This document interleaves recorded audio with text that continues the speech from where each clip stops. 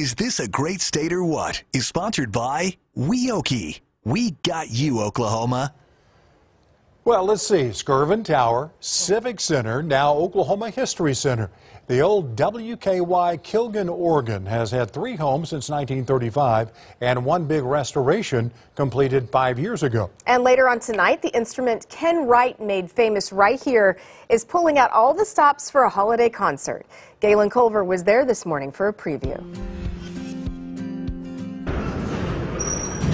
No sticks tonight, hockey sticks anyway. Or no fights. No ice either for Lance Luce, who would be playing organ at a Detroit Red Wings home game if he weren't in Oklahoma City.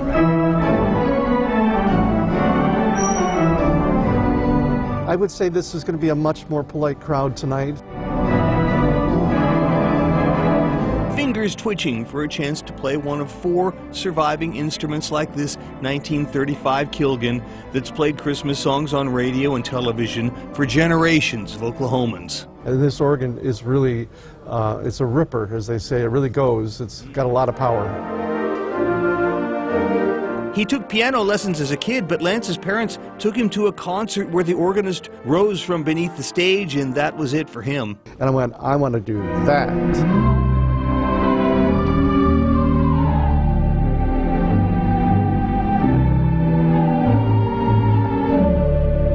Luce has a regular church gig and for Red Wing home games, but he travels the world playing concerts partly for the chance to play instruments like these, each one different. There's no speakers, there's no amplifiers, there's no technology. It's all done with air going through pipes or air moving hammers to hit things. There are still lots of people out there who remember Ken Wright at this bench, playing sound effects for radio shows or station breaks or concerts of his own. The old Kilgen came out of mothballs and an extensive rebuild 5 years ago to a home built for history, a hall built for big sound, and this year to a season's worth of music that a receptive audience is eager to hear right this very minute.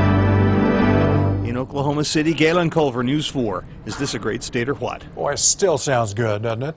Tonight's Kilgen performance is called Holiday Special.